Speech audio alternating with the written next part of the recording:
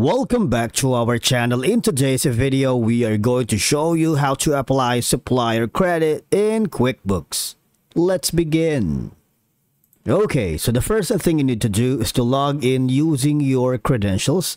If this is your first time here in QuickBooks, you might want to find a plan that's right for you.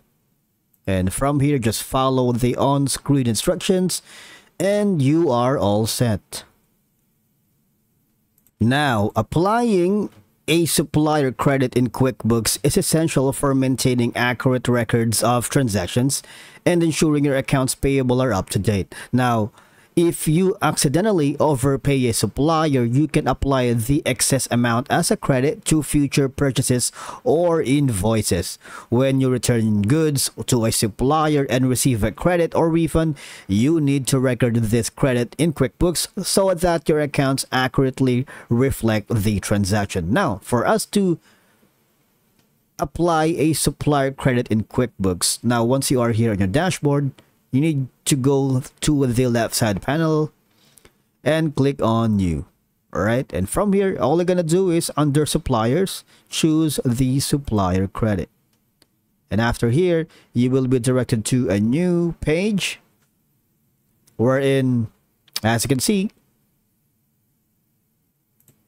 you need to go to another subscription plan for Essentials so you can have full access users, 2 or 3 collaborators within the project. And say for example you're working with 5 members in the team, or for a client you might want to choose the Plus plan. But of course we are going to stay in our plan here, 1 user and no.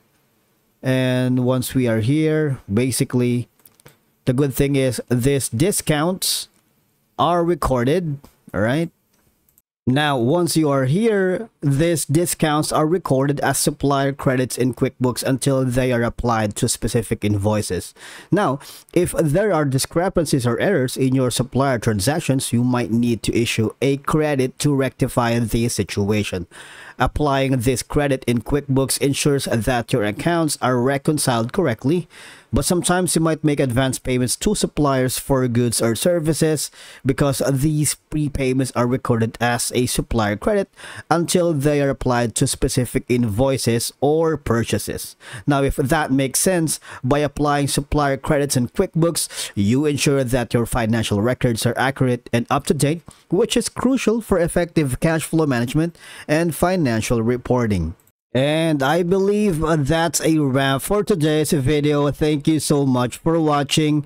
We will see you in the next one.